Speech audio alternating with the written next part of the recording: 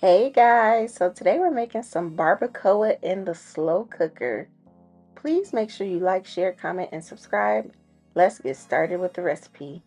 So today I decided to make another Mexican dish because y'all know I like making Mexican food. So I have some ancho chilies and some guajillo chilies, and I am just going to take the seeds out of these so that we can start to boil them on the stove to get them nice and soft for our sauce for the barbacoa.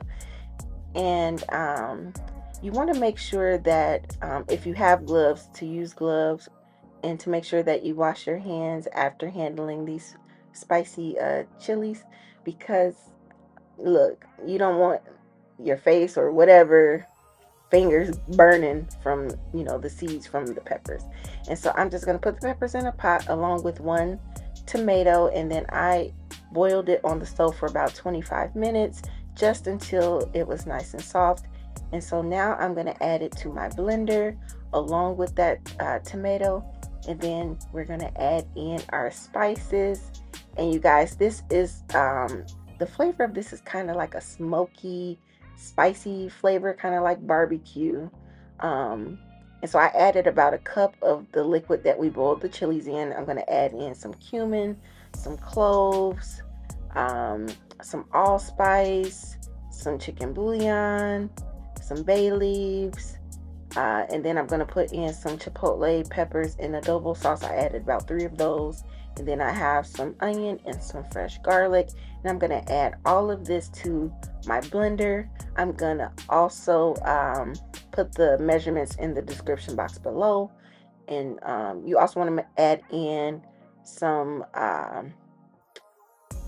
apple cider vinegar to this. And so I'm going to add in a couple tablespoons of that as well, along with some Mexican oregano. And this is pretty simple. I think the hardest part about this recipe is, just making the sauce. And so what I've noticed in a lot of Mexican cuisine, and you can correct me if I'm wrong, but a lot of it you have to use the chilies, and so it's a matter of getting the chilies soft if they're dry, and then making your sauce so that you can prep it for your meat. And so I this recipe was inspired by Views on the Road, and it is a Mexican channel that I follow on YouTube. So I'll be sure to link their channel in the description box below. Um, but she added in some lard. So I have some lard, and she said to cook the sauce because she said you want to get as much of the moisture, or like you don't want your sauce as liquidy because this is barbacoa and it's supposed to be kind of like a barbecue type of situation. And she said this is barbacoa, not birria. So we make a barbacoa, not birria. So I don't want the sauce to be runny, if that makes sense. So I put some lard in a pot and I'm going to cook the chili sauce, and then we are going to add that to our meat so that we can cook it in the slow cooker. So I am just going to season my meat, and I don't care what seasonings you use, just make sure your food is not bland, okay? So I'm using some adobo seasoning, some onion powder, some garlic powder. I'm going to keep it super simple because we do have seasoning in our chili sauce, and we want to make sure that we're not making it too salty because we're trying to watch our sodium, okay? And so I'm going to mix all of that together. I'm using some beef chuck roast for this recipe.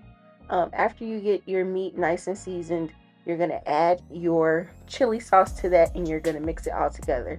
So I want to say my beef was about maybe 2.5 pounds. I did not use all of the chili sauce that I made, so I only used like half of it, and I put the rest in the freezer so I can, make this again. And so I'm making this in my crock pot. So I'm putting some cabbage leaves at the bottom. And this was a suggestion from the channel I watched, again, Views on the Road. She said if you have avocado leaf, that's what you would typically use, to my understanding. But if you don't have that, you can use cabbage leaves.